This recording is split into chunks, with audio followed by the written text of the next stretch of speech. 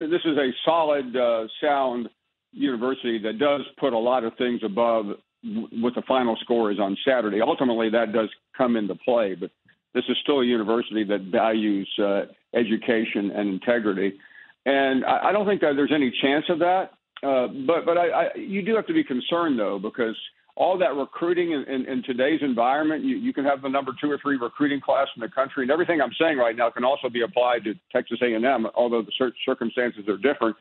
And those players, by the time we get to late December, if they see this program in total chaos, they're going to say, you know what, I'm not going there. I don't care if I've committed or not. I don't care if I committed a year ago. So it's a dicier situation than it used to be with all the elements. And even once you get them, of course, with the transfer portal. So I think it's, you know me, guys, I'm always quick to jump the gun on anything, but I'm not going to jump the gun yet on Marcus Freeman. Yeah, we can be critical.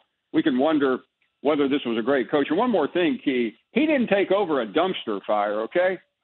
He took over a program that was spinning along very, very well under Brian Kelly, that had been to 2 playoffs in recent years, and last year finished 5th in the country. So let's not get too carried away on talking about how he was forced into this and he had no time. He could have picked his own staff. He did pick his own staff, and he immediately turned that into one of the top recruiting classes in the country. Well, you made me feel a little bit better by telling me this, because you know how it is.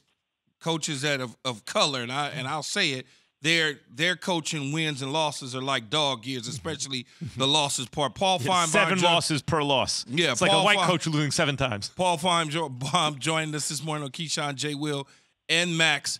Paul, which upset this past weekend in college football, caught you by surprise the most? Well, I think we talked about it, one of them, but the other one was Marshall beating Texas A&M. Marshall beating Notre Dame and Appalachian State beating Texas A&M, because that is simply inexcusable. We can look at Marcus Freeman and say it's a transitional situation. First year sometimes can be very difficult when you've never been a head coach. But what is Jimbo Fisher's excuse? The guy's been a head coach for a long time. He's won a national championship.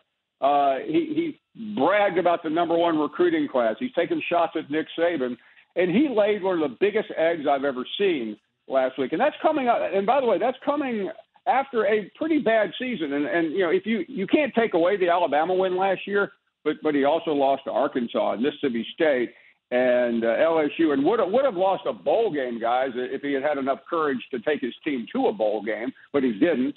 He waved the white flag with 10 days before, which nobody has done in the era of COVID. I think there's some serious questions that have to be asked. He's got a $100 million contract. He's got the best facilities in the country. So, Keyshawn, I asked you, what's his excuse? Yeah, there is no excuse. I told Jay Will when this all happened and went down, Nick Saban would never lose to Appalachian State. Yeah, and Paul, let me transition to Alabama for a second, because reading an article about Sark and how much they like him in Texas right now with the game they had against Alabama. What do you think about that near loss for the Crimson Tide? Well, I think they got exposed. Jay Will.